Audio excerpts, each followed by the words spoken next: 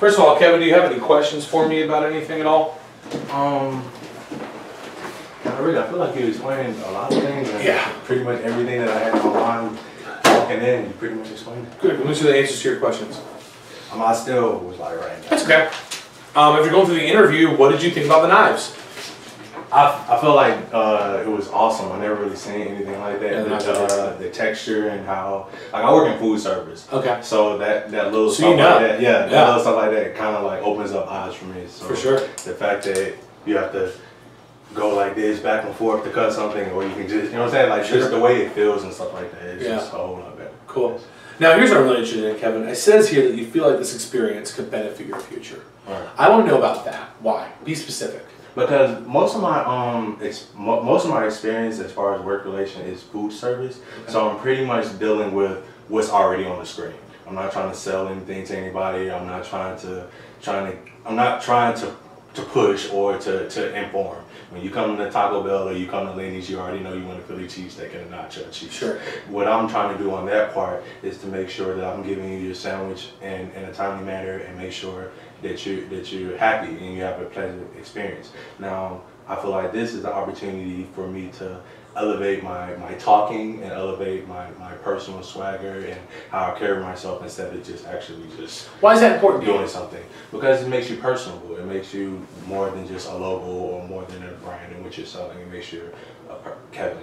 Do you feel like you need that in order to be a great restaurant owner in the future? Right, because I don't want somebody to look at me like I'm just the owner or I'm just the dude with the money. Like, you don't necessarily have to know my story. Or like when I'm 50 and you're 15 and you're watching, you might not know how I started, but it helps me so you can get a better understanding of me and so I can understand you. I don't want to be that type of person that's telling people what to do and then I haven't done it or I haven't walked in their shoes. You know what I'm saying? Yeah, I feel like I'm a personal person anyway. Like, my first job was at Subway, and then I worked at a summer camp counselor at the Y. So cool. I have no problems talking to people or anything. Cool. But I feel like as far as business wise, it's a difference than just hanging out and being. So if I'm hearing you correctly, you feel like this is where you can develop strong skills, strong experience for what you want to do in the future. Aside from the classroom teaches you how to read, you know what I'm saying, how to solve the equation and stuff like that, how to give the presentation. But a job where it's in sales, where you have a product, where you're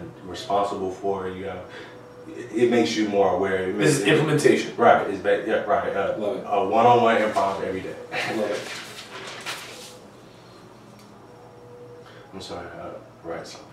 Type. This is.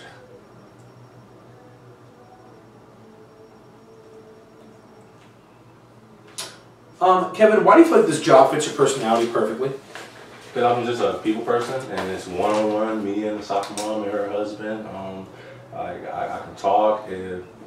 I'm just a people person. I don't know. Like, it's just a situation. I don't really like to be behind the desk. I like to be right in front of you. Like, whether it's a demonstration or whether it's a talk through or whether we're trying to figure out after I demonstrate and cut down the leather and see that you want to buy. Okay, well, what kind of product? How much do you want to buy? You know what I'm saying? So it's levels to it, and I feel like I can do the levels because I feel like I can talk to people regardless of the situation. Awesome. I mean, this is an interview, so I mean, I'm just trying to be, you know what I'm saying, professional and but like you said, with experience, you know what I'm saying, like I've been in a situation where I was the cashier, then I went from the cashier to the girl, then I went from the girl to the shift lead, you know what I'm saying, so I have no problem starting from one way and then working my way up. Cool. It's just all comes down with do you know what you're doing, because some people, they know what they're doing, some people, they just go to work just to work, and then some people actually go to work to try to learn what they're doing, so to make it not necessarily work. Cool. Well, Kevin, let me tell you how I feel, because I have to make decisions, and I don't like doing that. Something I have to do for the success of my team and my territory. So, let me tell you how I feel about you. I like you. I like you a lot. You're well-dressed, you're well-spoken, you're confident in yourself. I love that. As far as what I thought we could have improved, I felt like I could have heard a little bit more from you during the interview, as far as answering questions goes. But, I started taking really good notes. You seem like someone who's an aggressive learner. You seem like that friend, correct me if I'm wrong, but you seem like that friend that everyone's mom likes. Right. Like, you get along well with parents. Right. You know what I love most about you, Kevin, though? You seem really hungry. Right. You seem hungry to learn, hungry to grow, hungry to improve your skill set. You're excited about making an impact in the future. I mean, I love working with people like that. So Kevin, ultimately, the things I liked about you outweighed the things I thought you could have improved, and I want to offer you the position and welcome you to the team. I appreciate it, man. You're welcome. Thank you. Let me get you scheduled for your training. This pamphlet goes over everything I went over during the interview. So if any family or friends have questions, you can let them read that. All right. Secondly, I'm going to get you scheduled for the training. I know you said you wanted to start as soon as possible. Right. And as much as I would love to get you started tomorrow, I can't. I'm going to get you started on Thursday. Okay. Let me just go ahead and tell you, man, while I'm getting you scheduled for training here, Kevin, I'm really looking forward to working with you. Me too. I appreciate it. I think you're going to kick some serious butt. You seem so personable, so confident. You want to work in food service. You value quality products, working in a kitchen. I mean, you are going to have natural enthusiasm and belief in the product. All right. You have a natural energy about you that customers are going to love. And with our training and our products, dude, you are going to be deadly. I'm low-key just ready for the training. You're like gonna, you said, it was like the NC, like when you started talking about the colleges that use it, I was like, it's cool, isn't it? Right. It's a big deal. So let me go over this with you. You can read this part on your own. Come 20 minutes early, eat first and bring a lunch, and verify the information when you get the email from us. You'll get that following the interview. Okay. Dress up, so look nice when you come in, shirt and tie. Training will be Thursday 3 to 8:30, Friday 12 to 7, Saturday 10 to 5. Cool? Right. That's for you. All right, man. Kevin, again, congrats, buddy. I look forward to working with you, man. I'll see you on Thursday, all right? Appreciate it. You're welcome, buddy. Appreciate you. All right, man. All right. Congratulations. Have a great one.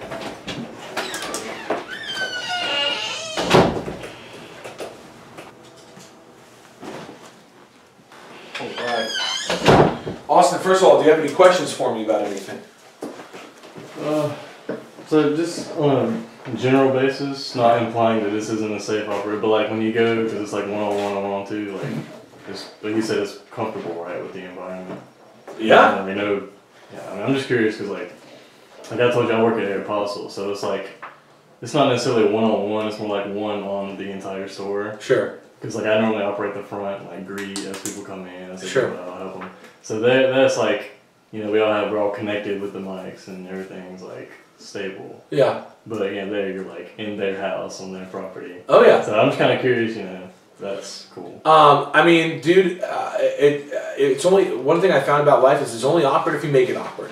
Yeah. I mean, the reason I'm selective and diligent during this process is to find the people who are going to be comfortable and confident in themselves, sitting down at someone's kitchen table, cracking a couple jokes, reading 13 pages of a manual, and working with a customer. That's why I take an hour to make these decisions. So I guess the question is this, Austin: would you be comfortable in that environment, sitting with a customer one-on-one or one-on-two with them in their kitchen? Definitely. Cool. Awesome. Let me go to the answers to your questions. First of all, what did you think about the knives? They were great. They're definitely the best I've seen. They're awesome, aren't they? Oh, Let me rip this out. Awesome. Here we go. Now, Austin, I see here that you feel like this experience is one that can benefit your future. I want you to tell me more about that. Why? How so? Be specific. Well, I said I'm wanting to be specifically a nutritionist. And, you know, to do that, you either have to work for a company or have your clients that hire you to help them. Bingo. So if you don't seem appealing to them and you're just as average as the next guy, why should they pick you? Exactly. So you're saying, oh, this is experience-based, we're doing this, you're selling yourself. That's obviously a pivotal role. That's what you need. As far as doing that. So you feel like this is what can help you give you the skills that you need to learn how to build and maintain a clientele base for the future as a nutritionist. Definitely.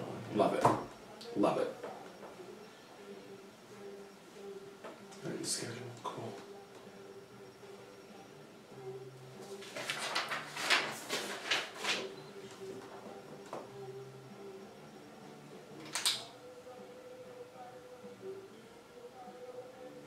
So why do you feel like this job fits your personality perfectly, Austin? Well, not to reiterate myself, but I do work at clothing, so you have to be like outgoing. You have to get people to like buy things. Of course, we don't get paid tuition. Actually, we get paid a lot less here, and that's like just strictly that's it. Like you don't, like I said, you don't get tuition, so there's no incentive like you were saying in there. But you know, like I said, you have to go outgoing. You have to, oh hey, can I help you with this? Hey, we have these shorts. Are you interested in this? This goes with it nicely. You would you want me to go get that? So you have to. Like I've had people come in and say, okay, I have this shirt. I need clothes to go with it. Like go. Yeah. You have to like know, okay, he needs this, or she needs this, and this. Sure. And like you just have to go with it. And in those situations, it is one-on-one. Because it's like they're asking you what goes with this. Yeah. What can I get with this? Yeah. So like all that I feel like I have like a base for that way I would be like applicable for this job. But like you said, also so it can help me as a nutritionist in the future. Cool. Yeah. Well, also let me tell you how I feel, because I have to make decisions. I don't like doing that. I have to do it for the success of my team, my territory. Let me tell you how I feel about you. I like you, man. I like you a lot. You're very confident in yourself. You're very articulate. You're extremely personable. I can tell you make strong connections with people. I have a feeling that may even be why you want to be a nutritionist, because you want to be able to impact people, that you want to be able to influence and make a difference. Yeah, help them where they don't know how to help them. Exactly. I love that about you. As far as what I thought we could have improved, Austin, I felt there was times in the interview where I could have heard more from you. But I did see you taking great notes. You seem like someone who's an aggressive learner. I will say that you seem pretty competitive. You're an athlete. You play sports. I can't remember the last time I had a stud athlete not be a stud sales rep. Everything it takes to be a great athlete, it takes to be a great rep. Persistence, determination, being able to take coaching, being competitive. Austin, I also like the fact that you've worked with customers, and I can tell you're good at thinking on your feet. So ultimately, the things I liked about you outweigh the things I thought you could have improved, and I want to offer you the position and welcome you to the team. So congratulations. Thanks. You're welcome. Let me get you scheduled for training. This pamphlet is going to go over everything I went over during the interview. If any family or friends have questions, you can let them read that.